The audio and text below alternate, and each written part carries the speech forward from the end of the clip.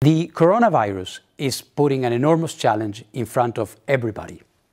The IAEA is no exception.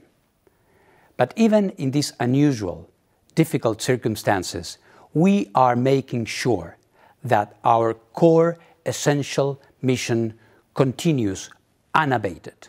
On the one hand, the inspection, safeguarding nuclear materials all over the world will not stop for a single minute.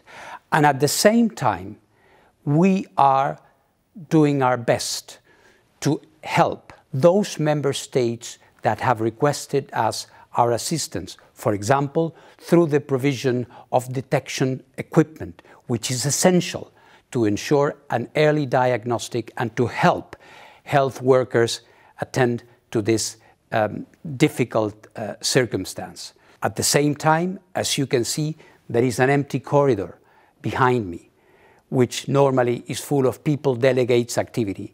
We are protecting our staff by introducing telecommuting and work from home in line with the recommendations of the WHO and the Austrian federal authorities.